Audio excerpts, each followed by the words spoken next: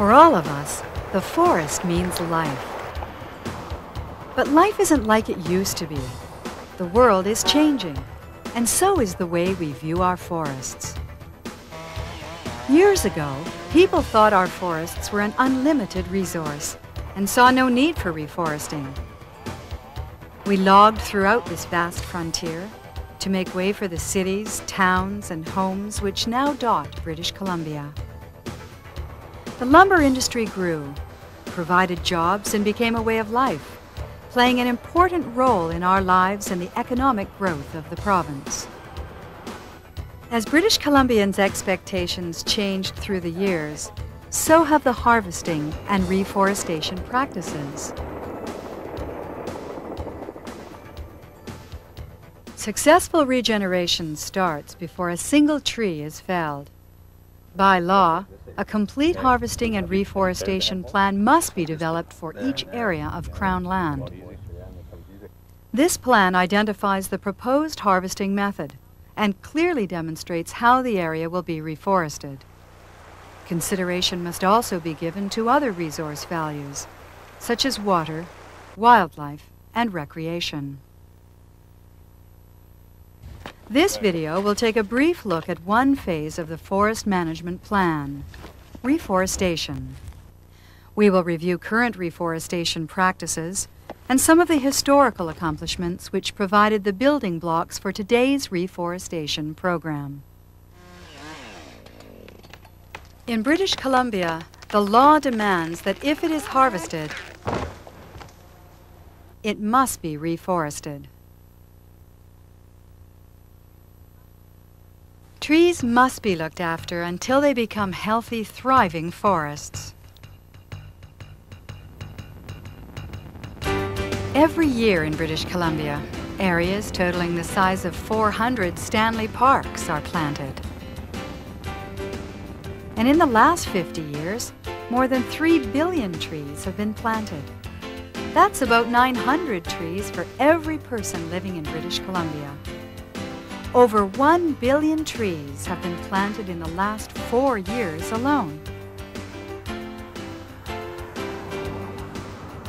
Reforestation will continue to exceed the rate of harvest until the year 2000, as we catch up on the backlog of area that was not satisfactorily restocked in the past.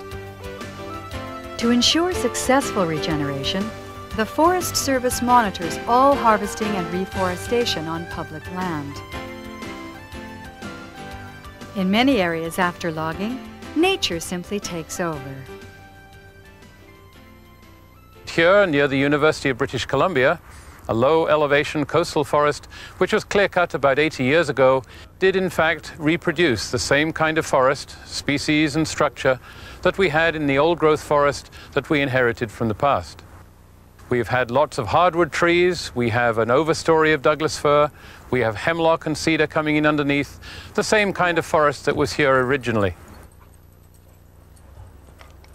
While natural regeneration successfully provides British Columbia with millions of future trees, it doesn't always provide us with control over the quality of the trees or the species. In some cases, natural regeneration may not start quickly enough, or may lead to slow growth, or not enough healthy trees. Sometimes trees are left standing to seed the harvested area around them. Initially, natural regeneration was the only method available in British Columbia. However, tree planting has increased and is currently used on over 50% of areas to be reforested. For areas we've decided to plant, many factors are taken into account. We've learned a lot since we planted this first plantation in 1932.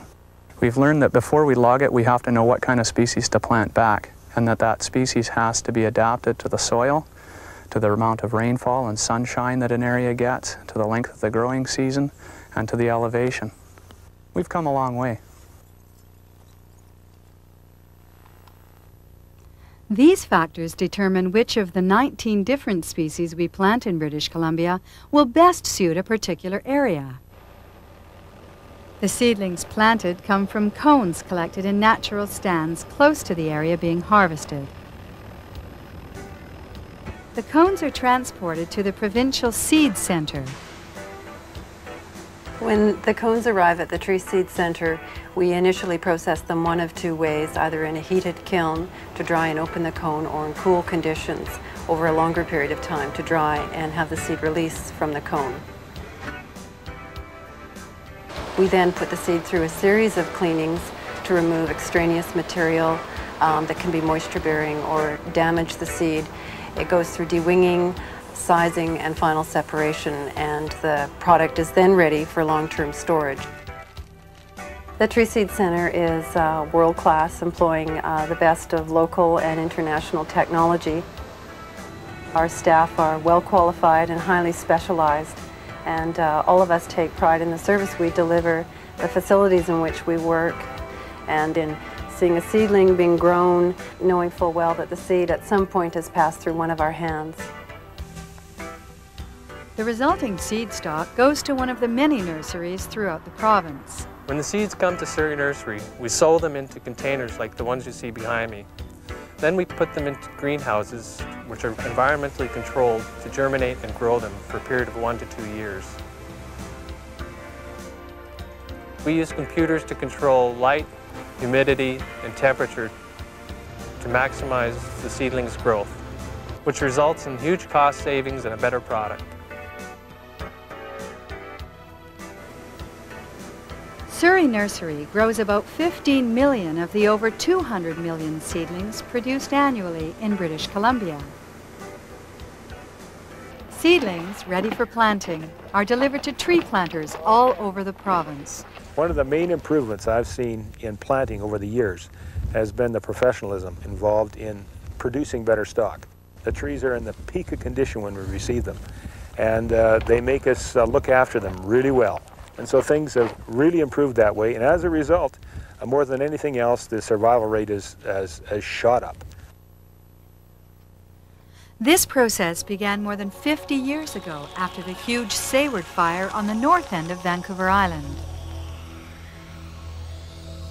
In 1939, when I came into reforestation, there was only 3,000 acres planted in British Columbia prior to that.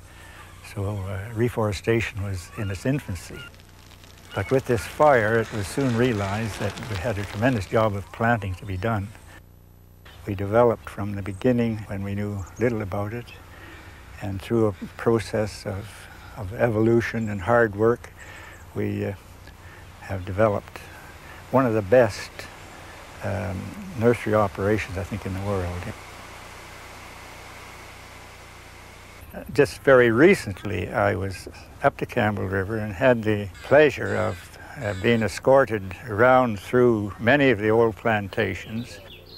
I came away feeling very, very happy at what I saw.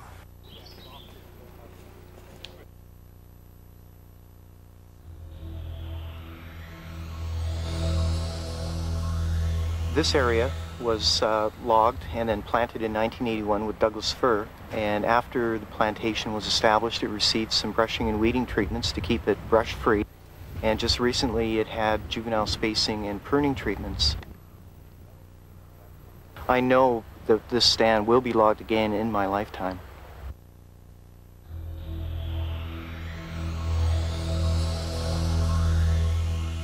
When we drove in here to look at the site after the West Fire in 1971, it was still smoking, and it just was black, and it was acres after acres just wide open and black. We started planting with a student crew, and then we built up into larger crews and got the job done.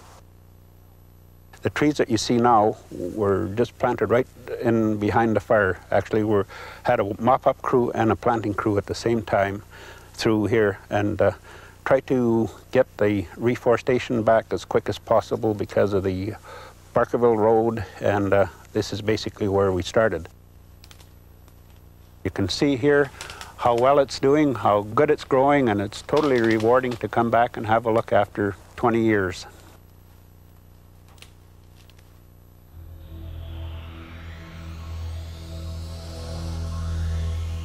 When I went up to the Sioux Fire in 1977 and 78 for planting, it was totally black and barren. There was no wildlife. It looked like a bomb had devastated the whole valley.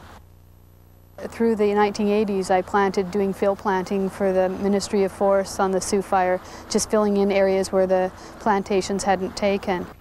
In 1985, we planted this large plantation on the Sioux Fire. They've just taken off. I can go back to blocks that I've planted and the trees are free growing up to 9 meters tall. There's deer, there's elk, there's moose, there's bear. It feels absolutely wonderful. Depending on the area, seedlings may be planted in the shade, beside stumps and logs, or on higher ground. To maintain diversity, 2 or more different kinds of seedlings are often planted in one area. In some areas, the forest land needs to be prepared before it can be regenerated. In British Columbia, ecosystems are diverse, and site preparation must be tailored to the specific needs of each area. In dry areas, trenches may be created to collect scarce moisture. On wet sites, a mound may be needed to improve drainage and warm the soil. Some planted areas can be left to grow into healthy forests. But it's not always that easy. Deer can eat the seedlings. Disease attacks them. Insects can kill or stunt their growth. We regularly review planted and natural reforested areas to determine how well they are growing. Seedlings often must compete with other forms of plant life for space, light, water, and nutrients. To help the trees along, crews will brush out the area. Sheep are also used to graze on the plants competing with the young trees. They eat the weeds and brush, but leave the seedlings to grow.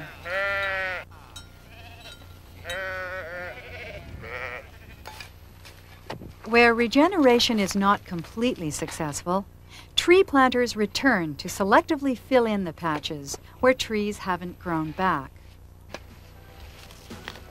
We have come a long way since the Sayward Fire. The Sayward Forest has now grown to the point where harvesting has begun again, with commercial thinning of the early plantations. Our forest industry forms the backbone of British Columbia's economy. It's an ever-shifting balance between the forest environment and the economic needs of the people. Over 200 million trees are planted each year, with 1 billion trees planted in the last 4 years alone. By law, every area harvested on Crown land is reforested by nature or by planting. As our relationship with the forest continues to grow, so does our knowledge. And so do the trees. Reforestation in British Columbia, a growing success.